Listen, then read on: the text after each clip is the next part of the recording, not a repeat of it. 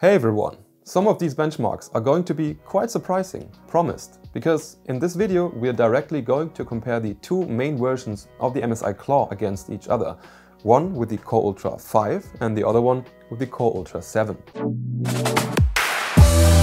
This is Hubwood. Both versions were running with the newest available drivers and BIOS versions, and I've tested both models with 20 watt and 40 watt, which basically translates to the super battery mode and the extreme performance mode.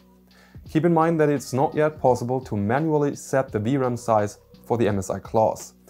Also, don't forget to subscribe to the channel if you're interested in more gaming handheld and gaming laptop reviews and comparisons. Now, what I did not test is disabling specific cores via the advanced BIOS settings, as this wouldn't be done by the majority of the people out there, I guess. But it is certainly something to keep in mind as well. To be fair, the drivers still aren't very good, and the performance you will see here can already be better in the future. So if you're watching this video maybe later in 2024, these numbers might be a bit misleading. But then again, to repeat myself, Intel hasn't exactly been generous with mobile GPU driver updates in the past. Oh, and PS, there is no difference in battery time for these two versions, as they just use the same wattage anyways. And now, without further ado, let's take a look at the benchmarks. For Cyberpunk 2077, I was testing both medium and low settings with activated XeSS on performance. And in this case, I was using the integrated benchmark to do so. And these numbers are pretty interesting to begin with. The Core Ultra 7 version benchmarks will be displayed in blue, including the 1% lows in lighter blue, and the same goes for the Core Ultra 5 version in purple. In contrast to the ROG Ally, the lower spec Core Ultra 5 version actually seemed to outperform the Core Ultra 7 version when I was using the 40 watt mode on low settings. This might be due to issues with the number of cores or the power balance between the CPU and its iGPU. But the game seems unplayable to me on both versions, as the 1% lows are just terrible. The game just is a stuttery mess even when using XeSS on performance, and especially on the lower TDPs. For Apex Legends, I was using the training area with a predefined parkour to ensure I could directly compare the same situation over and over again. In this case, I was only testing the lowest settings at 1080p. And again, the Core Ultra 5 version seems to be a bit ahead, but this time only at the lower 20 watt TDP, in which case the 1% lows aren't great.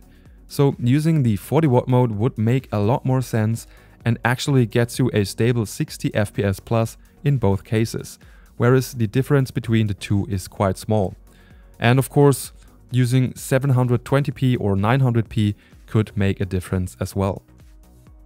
In Fortnite, I was testing the game at 1080p using the game's performance mode and the lowest possible settings within that mode. I was playing a full match and used the replay of it to benchmark both handhelds. And as you can see here, the Core Ultra 5 version was again a bit faster, at least on the lower TDP. The 1% lows aren't great in both cases, which means there are some micro stutters every now and then, but it is kinda playable in general, with over 120 FPS when using the extreme performance mode, meaning you can actually make good use of that 120Hz screen with these settings. In Hogwarts Legacy, I was using my usual benchmark run into the Forbidden Forest at 1080p with FSR set to performance, both on medium and the low settings. And this time, the Core Ultra 7 version was faster in all scenarios. Especially at the 40 watt and low combo right here, it was ahead by around 17%, while that shrank to 12% on the low settings and to only 3% using the medium settings at 40 watt. But it is playable on both devices and able to keep a steady 30 FPS plus in some of these scenarios. For Red Dead Redemption 2, I was using the integrated benchmark at 1080p with FSR and performance while running the game utilizing the Vulkan API. Both versions were pretty close in this title with no or only a few % difference, with a slight advantage for the Core Ultra 7 version, but certainly pretty small and maybe not even worth the $100 upgrade for the Core Ultra 7 version. Now, this is probably one of the only titles where the MSI Claw was able to beat the ROG Ally in my recent benchmark test, so if you haven't seen it yet, make sure to check that one out next. And overall, it is quite playable and working really okay, I guess.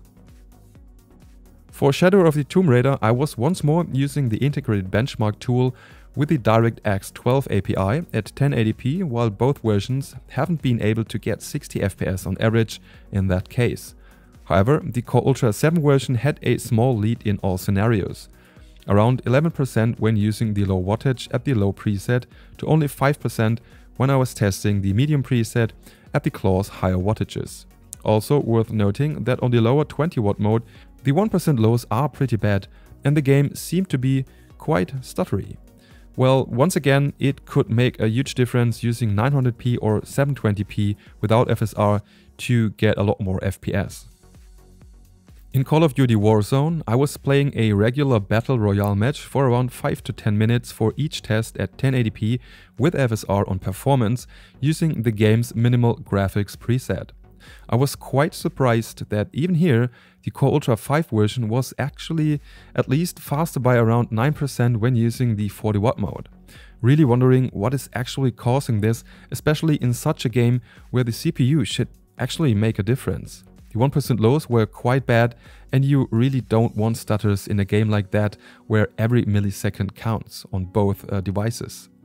It's really hard to say if that performance is good enough to even really play the game. In Starfield, I was using my usual benchmark run through the first bigger city in the game at 1080p with FSR 3, frame generation and VSR activated. Overall, the game is at least playable with around 30 FPS on average and even a bit above when using the lowest preset at 40 watt, though I have to point out that at such low FPS, the frame generation feature is causing some input latency. So maybe you would need to use 720p and FSR at the same time in that case. And maybe Intel is really going to deliver some driver updates for this title since it's so new after all. For Forza Horizon 5, I was once more using the game's integrated benchmark run at 1080p with FSR turned off. The Core Ultra 7 version was a bit faster in all scenarios, but not by a lot. Only 2% on the medium preset with 40 watt and 4% on the low preset when using the same 40 watt performance mode.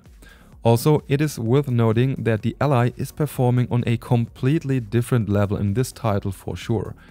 The MSI Claw really is left behind and destroyed in that case.